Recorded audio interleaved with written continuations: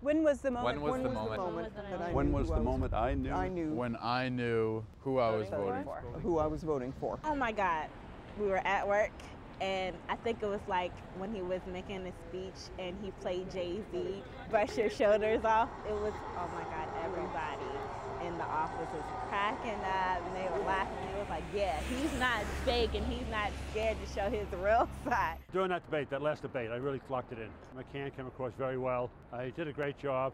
He talks experience. He's been around in government a long time, 20-something years, and he's a veteran. And that really impressed me, being a veteran, serving our country. It's been very important. I'm also a veteran. When was the moment? When was the moment I knew? Was when I saw him in Grand Rapids. When I read Barack Obama's first book. Once it was decided that McCain was going to be the Republican candidate. The moment when I knew who I was voting for was the beginning of the race. From the beginning, I was going to vote Democrat. I'd always stuck pretty close to the Republican ticket, but when Sarah Palin came on board, that's when I got excited about voting. I think Palin, I think she's beautiful.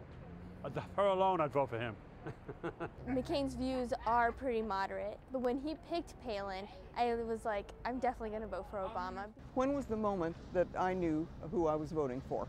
I had been leaning towards Hillary, but when her husband Bill started being so negative and really cast a shadow on the campaign, I realized that I didn't want people like that in the White House. The man has incredible integrity. If you look at what he went through as a prisoner of war, the steps he took to stay a prisoner of war, I think show the remarkable character of the man. I just love his personality and how he can really encourage the people to come together and really empower them. And it's just such a powerful message. I feel that a lot of people really relate to, and it's about time to have something like that. There was something electrifying about him, and it was, I've felt that all through the debates, and I'm really convinced.